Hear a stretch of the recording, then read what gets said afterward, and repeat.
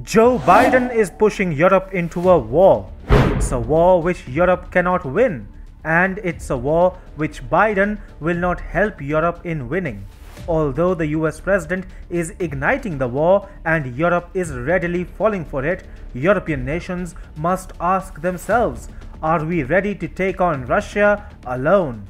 Hi and welcome. This is TFI Global, the foreign affairs and geopolitical analysis arm of the TFI Media Group. I am your host Sanbir Ranhotra, and in this video I will explain how Biden is bringing a war to Europe that Europe can't win. Let's talk about the Belarusian blunder that is underway.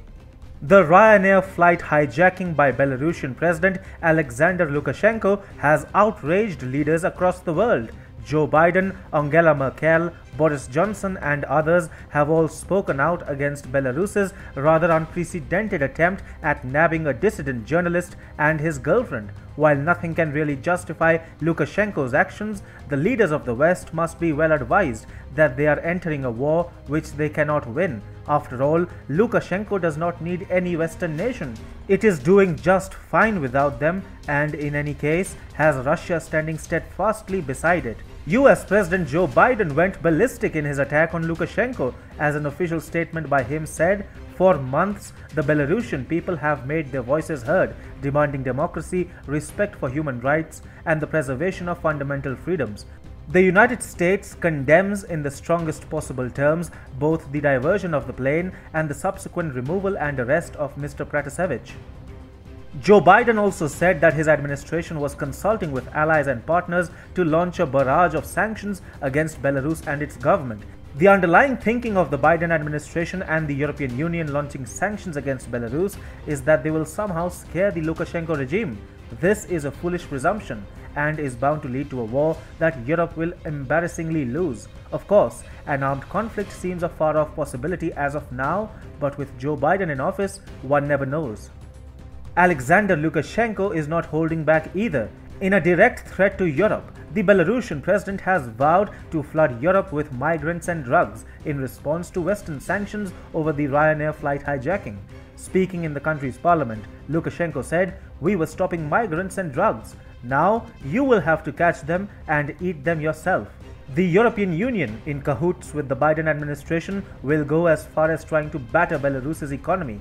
That in itself would be a dichotomous move, especially after Joe Biden in his statement pledged the United States' support for the Belarusian people.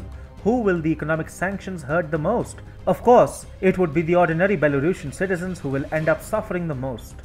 Joe Biden, with his bombastic anti-Lukashenko rhetoric and sanctions, is gaslighting a conflict in which Europe will end up getting humiliated. To even think that Lukashenko did not preempt such international outrage before his stunt on Monday would be outrightly wrong. Lukashenko knew very well what he was getting into, and yet he went ahead with his plan. The simple reason behind the confidence of Alexander Lukashenko is the Russian backing he has. Moscow has supported the Ryanair flight diversion and called it an absolutely reasonable move. In 2020, when Belarus's streets were inundated by anti-Lukashenko demonstrators, it was Moscow which had come to the Belarusian president's rescue. The Lukashenko regime was, for all practical purposes, saved by Vladimir Putin.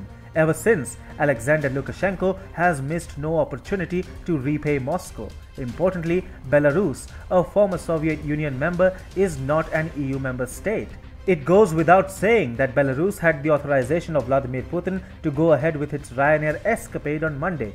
Lukashenko made a calculated decision to abandon the West and embrace Russia completely. Now, any efforts to hurt Belarus by the West would translate into the United States and the European Union taking up a direct fight with Russia.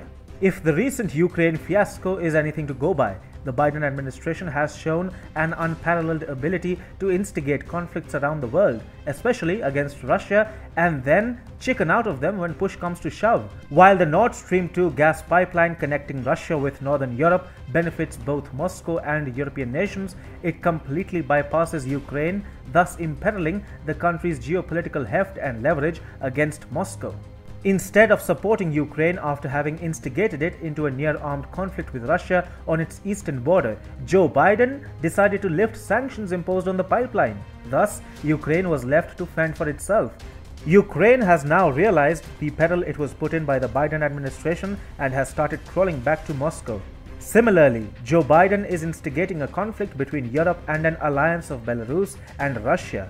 Needless to say, the Biden administration will leave Europe too when the need for supporting it uncomfortably arises. If any lessons could be learned from Biden's abandonment and betrayal of Ukraine, the European Union has definitely not learnt them.